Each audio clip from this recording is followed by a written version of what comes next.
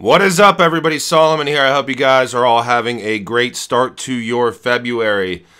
Gigantic news coming out today that kind of alludes me to that belief that, we haven't seen the last of what Bank of England has planned for integration with digital assets. We can go back to 2016. We know the Ripple trial. We know the Interledger Protocol trial.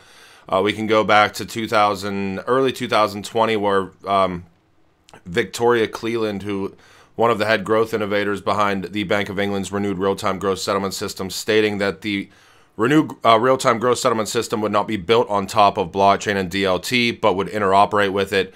We can go to later in 2020 or early 2021 when we found out that Accenture was going to be the technology integrator for the Bank of England's renewed real-time gross settlement system. We know that Accenture is a RippleNet integrator.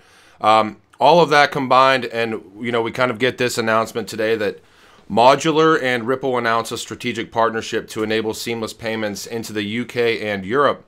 Now, Modular is a payments platform, obviously. This partnership announcement, like we said, to enable the seamless payments in the UK and Europe.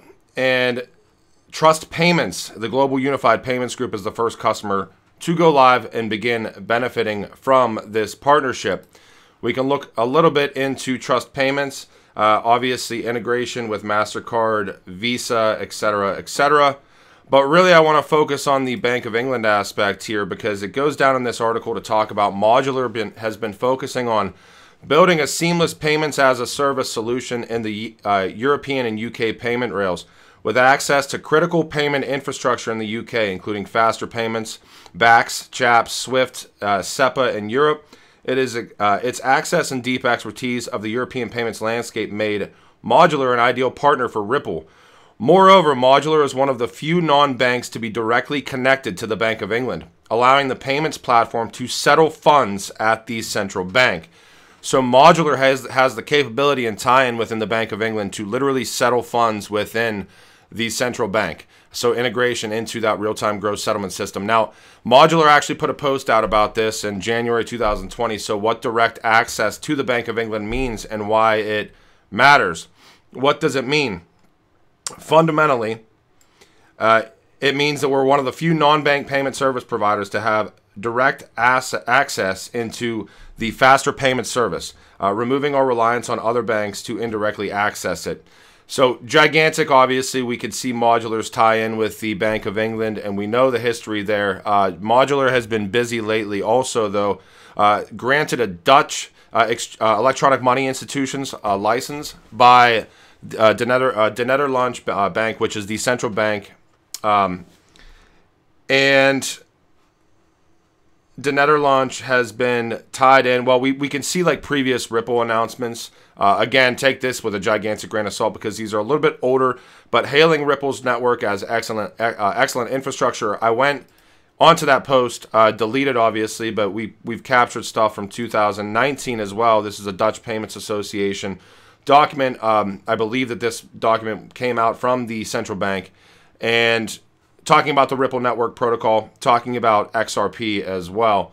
And Modular also tying up with Fidelity Information Services Ventures.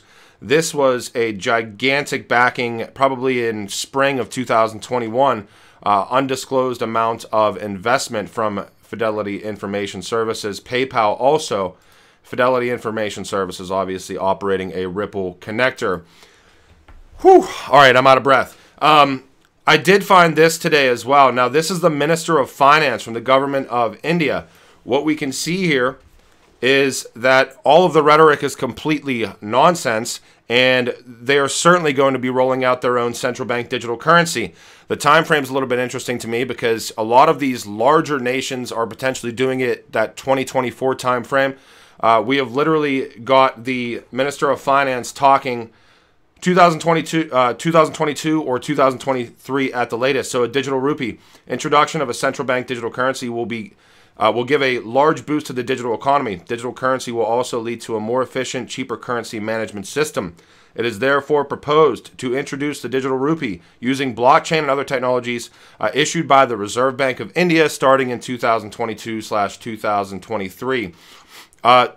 taking note of this. This came out a couple of days ago, but certainly looking out for this new digital securities strategy that is going to come down as an executive order. Now, businesses will have until the second half of 2022 to make comments on this document when it does come out, but essentially talking about new regulatory frameworks, potentially highlighting digital assets, potentially highlighting tax aspects of those digital assets, potentially highlighting the risk to the dollar as well.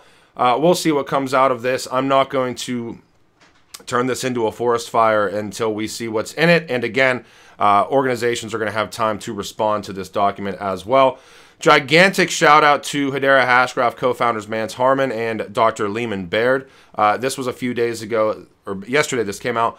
They essentially won 2 Tech Titan awards. Now, Tech Titans is the largest tech trade organization in Texas. They named Mance Harmon and Dr. Lehman Baird the winners of the Emerging Company CEO and Technology Inventor Award CEO, or Technology Inventor Awards, respectively, at the 21st Annual Tech Titans Awards.